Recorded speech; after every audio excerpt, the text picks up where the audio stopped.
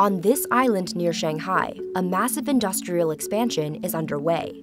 About 2 decades ago, the island looked like this.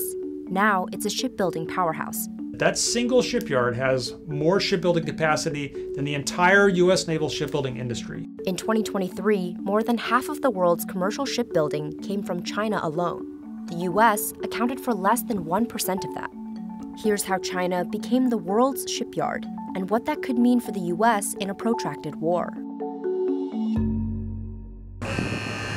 At San Diego's NASCO shipyard, thousands of workers clock in each day to fill orders fueled by the largest naval shipbuilding budget in decades. Despite the increase in spending, $32 billion in 2023 alone, the country's once thriving shipbuilding industry has dwindled. At the same time, China's shipbuilding footprint is expanding dramatically. China has over 200 times the shipbuilding capacity of the U.S. As a senior fellow at the Center for Strategic and International Studies in Washington, D.C., Matthew Faneole analyzes China's shipbuilding strategies and naval growth.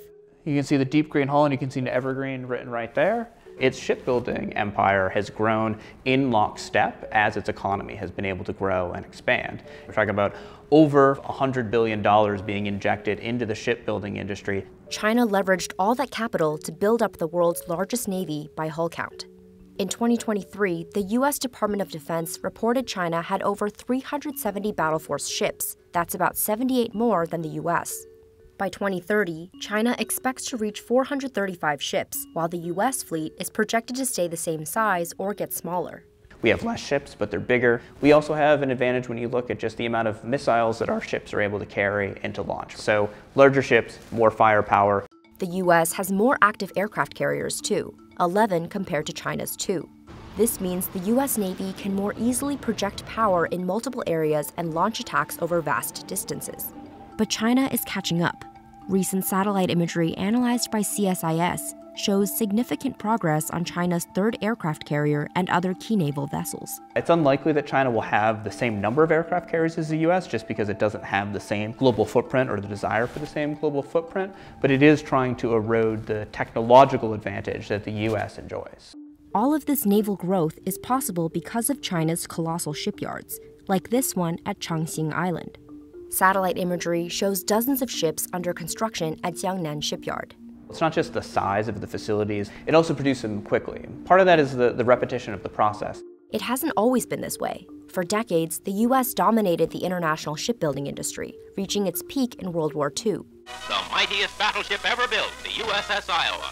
But by the 1980s, the subsidies that had been keeping that industry afloat went away during the Reagan administration. The U.S. shipbuilding industry gradually dwindled away. Meanwhile, countries like Japan, South Korea, and China continued to heavily subsidize their own yards. If you look at Chinese shipyards, what you see is an effort for China to make the facilities dual use. The dry docks, the assembly halls, the fabrication facilities, producing commercial vessels, those are also being used and leveraged to produce military vessels. In 2023, China dominated the commercial shipbuilding industry, producing more than Japan, South Korea, and Europe combined.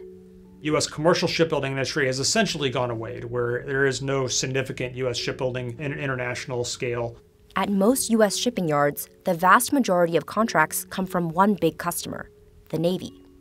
Without a commercial shipbuilding industry to lean on, the nation's shipyards, workers, and suppliers are reliant on naval budgets and priorities. If you're counting on a single customer who, it's hard to tell sometimes what they're going to do next, certainly is going to cause issues for you in terms of having confidence in making investments and training for and paying new workers. In a statement, a Navy spokesperson said that it is collaborating closely with industry partners to achieve the necessary speed and scale to deliver continuous warfighting advantage. Some U.S. shipyards are battling backlogs, a lack of suppliers, and ballooning costs. For instance, Pennsylvania's Philly shipyard is still struggling to make money, despite more than $1.7 billion in order backlogs. In 2023, it reported a net loss of more than $67 million. Philly Shipyard did not respond to a request for comment. Shipbuilding experts say the U.S. Navy has a twofold problem. Too many of its ships are past their prime, which requires costly and time-consuming repairs. And new ships are increasingly expensive and taking too long to build. In April, the Navy released a report that revealed delays for many critical shipbuilding programs, with some running behind by as much as 3 years. Doing maintenance on ships that are 10, 20, 30 years old can be quite challenging. In some cases, and certainly for ships that were built during the Cold War, repair part suppliers may have gone out of business. In China, billion-dollar contracts are pouring in for not only warfighting ships, but also container ships, oil tankers, and bulk carriers for foreign shipping lines. And just one Chinese company, CSSC, which is state-owned, is actually one of the biggest players globally in commercial ship production. CSSC is massive, and it has hundreds and hundreds of subsidiaries. So a shipyard will get an order for, say, 5 surface combatants, but they are getting orders from foreign companies as well. Last year, French shipping giant CMA CGM signed a $3 billion deal with CSSC for 16 container ships. Taiwanese company Evergreen Marine sends large contracts its way too. The commercial and military overlap can be seen most clearly at Jiangnan Shipyard. Commercial container ships, like these Evergreen vessels, are built alongside wartime vessels for China's Navy. This merging of resources is key to China's ability to build big ships and build them fast. If you just look at military vessels over a 2-3 year period, you'd see from the United States maybe putting 2 or 3 ships into the water each year, whereas for China, we're talking about 20, 25, 30 ships. China's shipbuilding dominance is a sign of its transformation into a major maritime power, but it's also a pivotal strategic asset. In the event of a drawn-out conflict, over Taiwan for instance, naval experts say China's shipyards would give its military an upper hand.